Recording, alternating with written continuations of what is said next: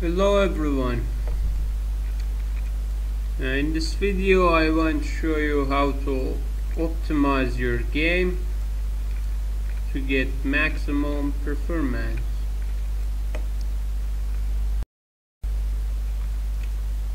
Okay, the first part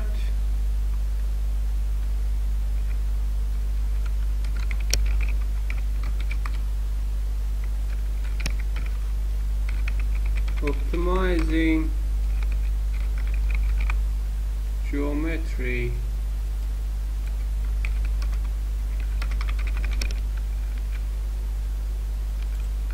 for 3D models or create level of details using Polygon AAA.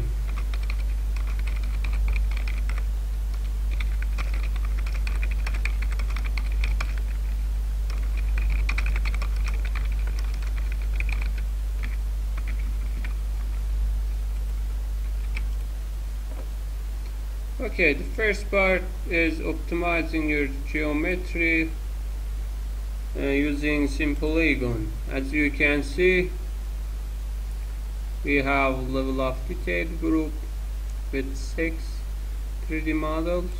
As you can see, the geometry looks same, but it's optimized very cool.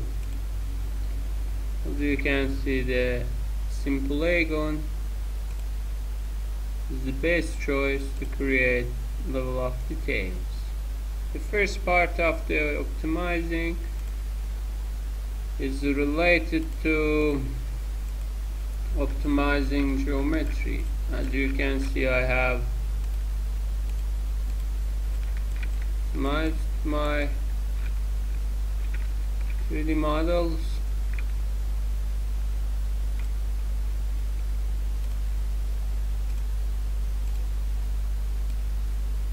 Polygon only works on Windows 10. You can't use on Windows 8 or 7. Here you can see your poly counts.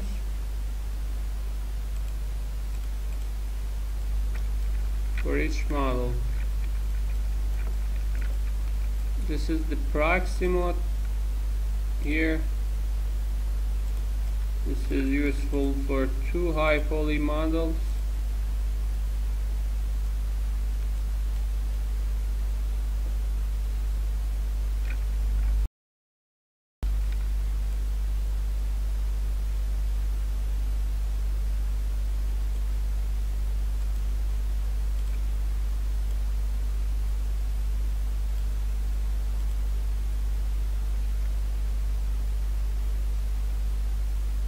Tile 1.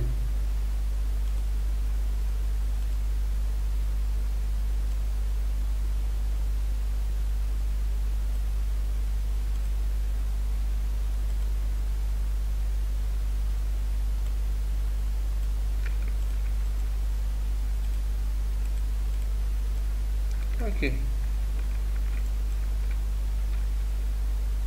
This is very advanced level of detail system.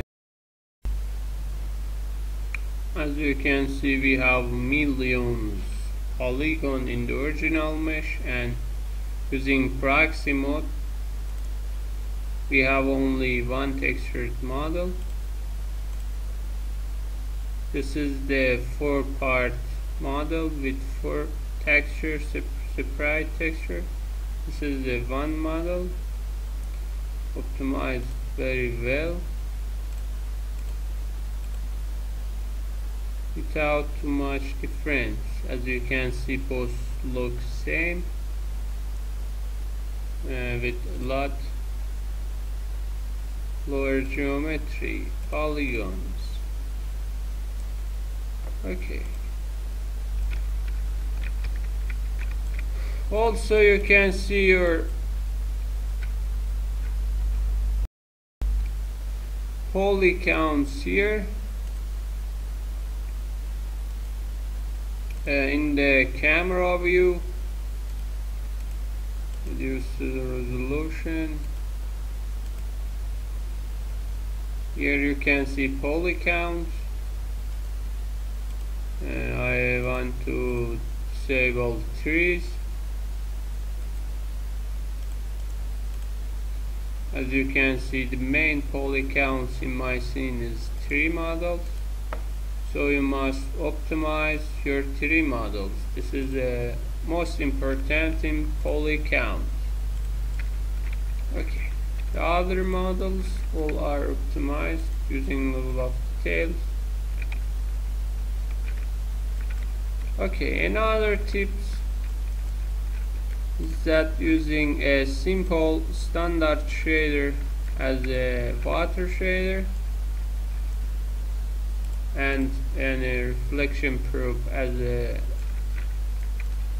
water reflections. This is very optimized shader. The simple water shader only using albedo, normal map and solid. This is very simple shader that you can use to get highest performance water.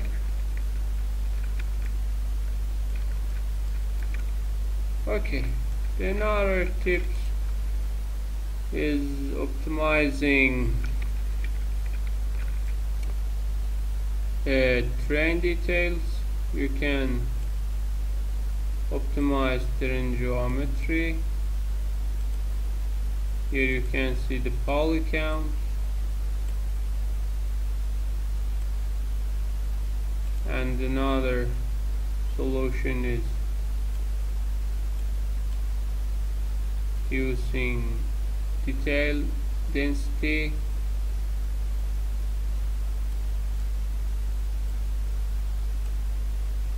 Tree distance don't work using speed 3 models, only works with Unity own 3 models. This values only works with Unity's own 3 models.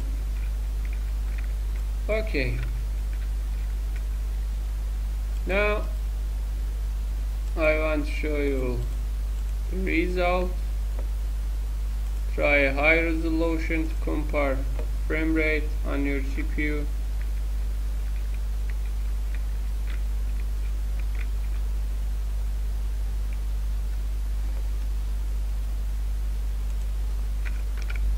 Okay.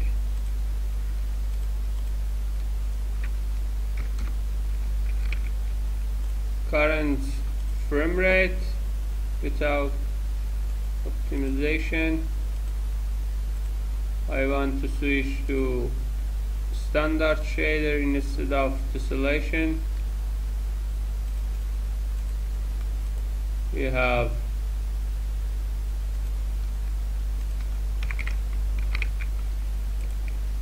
(69 FPS). So the tessellation terrain shader is not too much optimized for real-time games. Always use standard shader for your terrain for real-time games, and use tessellated shaders for non-real-time games. Also, you can change it using in-game settings menu. You can reduce tessellation distance. No, it's not so much.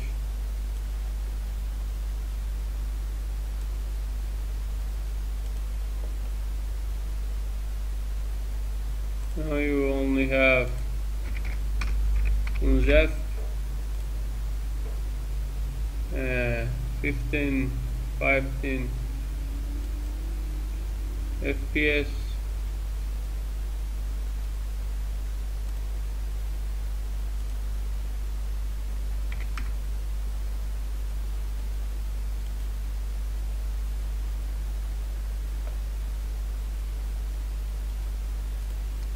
Okay, so use standard shader to optimize your game to get maximum frame rate. Another important solution is shadows quality. We have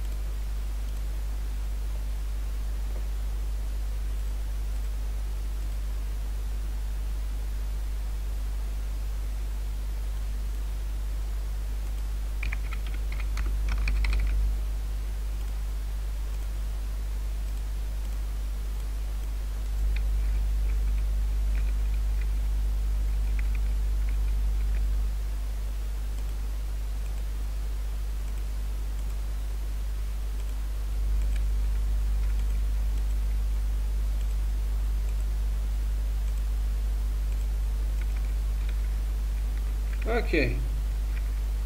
So you can use low shadow quality to get maximum performance.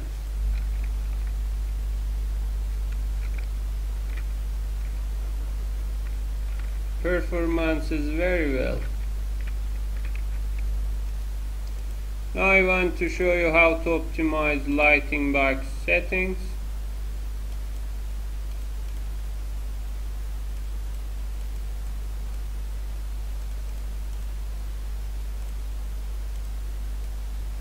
Here you can disable volumetric lighting. You can use sun shaft with normal quality. You can use low quality for depth of field. Also you can disable skin in space reflections and use medium or low ambient occlusion quality. Okay. Without lighting box,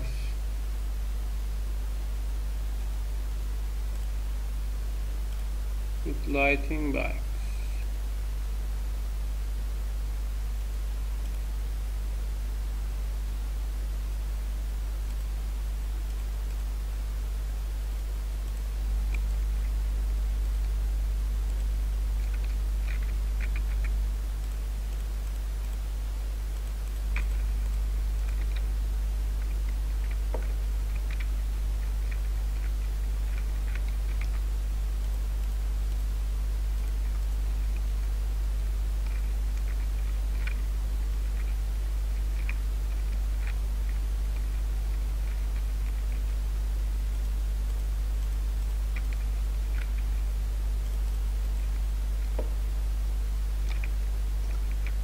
Okay.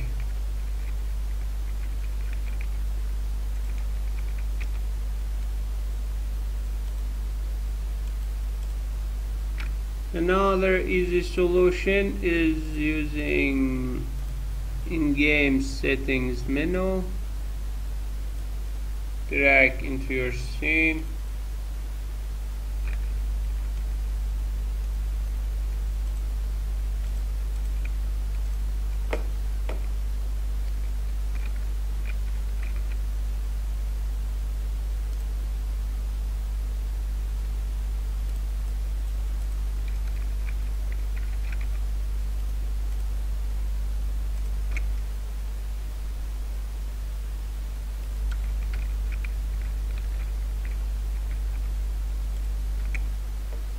Now you can easily optimize your game.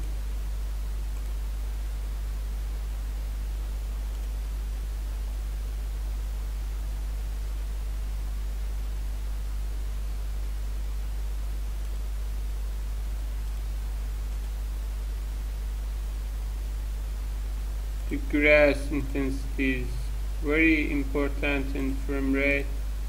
Always use low.